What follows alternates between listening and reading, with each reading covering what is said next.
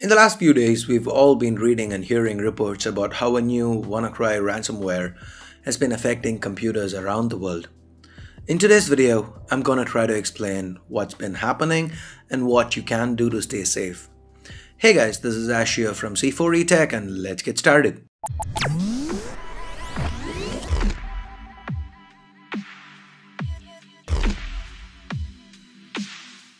So what is WannaCry? It's a virus that enters your system and encrypts all, or rather most of your files.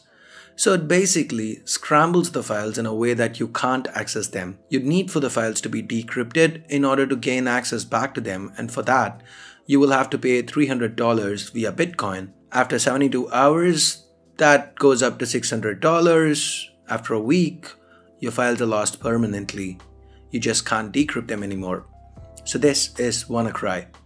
So how does WannaCry infect you? Code in an email attachment, code buried in an unsafe website. You don't have to access it, even if someone else on your local area network does and WannaCry gets in. It can infect all the computers on that network via a standard file sharing technology called SMB or Windows Server Message Block. This is why WannaCry is the largest ransomware attack we've seen.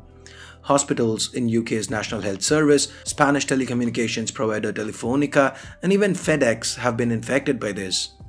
So where did WannaCry come from? Initially, the National Security Agency in the United States had compiled a list of Windows exploits to use for security's sake. In other words, their own means if they wanted to infect a system for security. That data, in a case of Digital Karma, got hacked and dumped by a group known as shadow brokers. One of those exploits, known as Eternal Blue, is what is supposed to be used here by WannaCry ransomware to infect computers worldwide. And that brings us to what's Microsoft doing about it. Once the exploits were dumped by shadow brokers, Microsoft patched them for the latest version of Windows. Sadly, that meant people using Windows XP, Vista, and Server 2003 were left unprotected. We can't really blame Microsoft because support for these OS have been discontinued for a while now. That said, within 24 hours of WannaCry hitting PCs worldwide, Microsoft issued patches for the likes of Windows XP Server 2003 and more. So what should we do to stay safe? Well, follow the regular safety steps. 1. Make sure your OS is updated. 2. Do not open attachments from contacts you don't know. 3. Do not download from fishy websites. Number 4, create backups onto the cloud or a drive that you disconnect so that even if you do get hit, you can format and restore. One point worth mentioning is that WannaCry is exclusive to Windows and will not affect your Android phone or iPhone no matter what you read on forwarded WhatsApp messages. So that's it guys for this video on WannaCry. Hope you found it useful.